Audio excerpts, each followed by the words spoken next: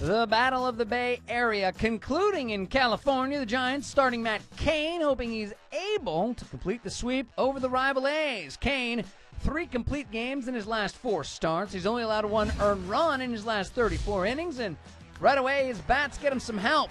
In the bottom of the second, Benji Molina drops one into shallow center. First run of the ball game comes home, so it's 1-0 Giants.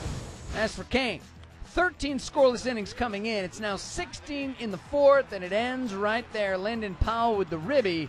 So we're tied at 1. Same frame. Cain dealing to Cliff Pennington. Pennington off the wall out there in right, but watch the great relay by the Giants. Huff to Matt Downs, and at the dish, Powell, meet, have another peek. The throw, the tag, the call.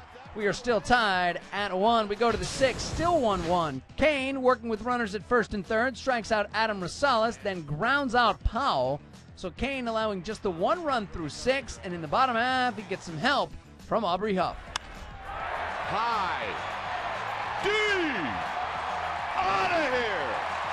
The 2-run shot by Huff has the Giants up by 2. Your next batter, Juan Uribe, and the question is, can the Giants go back-to-back? I think yes. Uribe hits it high, hits it deep, out of here. So it's 4-1. We go to the 8th, and back come the A's. Cain no longer in there, and the A's picking on the bullpen. With a man on second, Kevin Kuzmanov goes up the middle. It's now a 2-run game at 4-2. Same frame. The sack's now packed with 2 outs. Mark Ellis called on to pinch hit, and he pinch pops up. That ends the threat. It stays 4-2. We go back to Aubrey Huff in the bottom of the 8th, and this is where he puts it away. His 10th homer on the year, 2nd on the game. It's a 2-run shot, making 6-2 Giants, and that is your final. San Francisco completes the sweep. Cain, another great outing, goes 7 strong, allows just 1 run on 8 hits, 4 strikeouts. That's now just 2 earned runs in his last 41 innings. He's 6-4 in the year.